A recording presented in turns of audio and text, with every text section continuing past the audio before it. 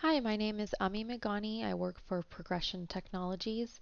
Today I'm going to show you how to import an AutoCAD file. An AutoCAD file usually has a DWG extension. This is a really common request when a company is moving from a 2D environment to a 3D environment. It's really hard to figure out how to make that transition because you have all these legacy files. So the first thing you might want to do is just bring in all those drawings into SolidWorks. Um, Another option is to actually bring those items into SolidWorks and then do a little extra work to make them into actual 3D models. So in this video, I'm just going to show you how to import the file from AutoCAD to a SolidWorks drawing sheet. So I'm going to open the file.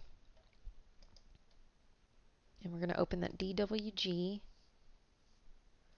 And you can just choose the defaults here, create new SolidWorks drawing, and we're going to convert those to SolidWorks entities. And again, I'm going to keep the default here as well.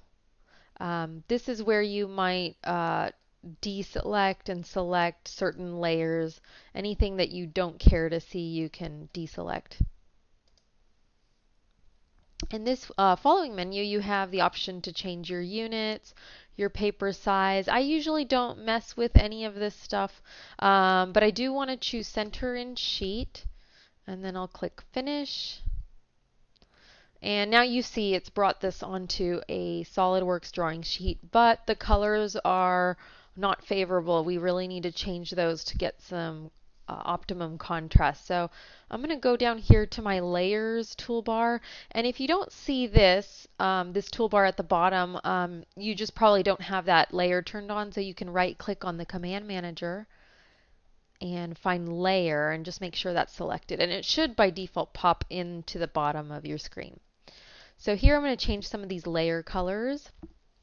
I'm going to change center, dim, section, and revision all to the same color, something darker. So we'll choose like a dark purple,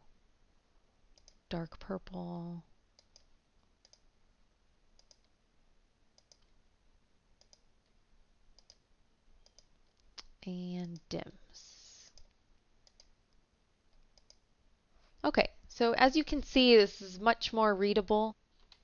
You can add notes if you like. You can probably add some text, maybe some finish notes, something like that. Just remember though that by doing this method, it's not a parametric model. It's not linked to any 3D geometry. This is really just a replica of what you might see on a drawing, an AutoCAD drawing. So you can't go in and change these values to something like you can't change the radius. So now you can simply save this file. It'll have a different extension .drw, SLD, give it a name, and now it is a SolidWorks file when you do that. Okay, in my next video, I'm going to show you how to convert an AutoCAD drawing into a 3D model. Thanks for watching our tech tip video.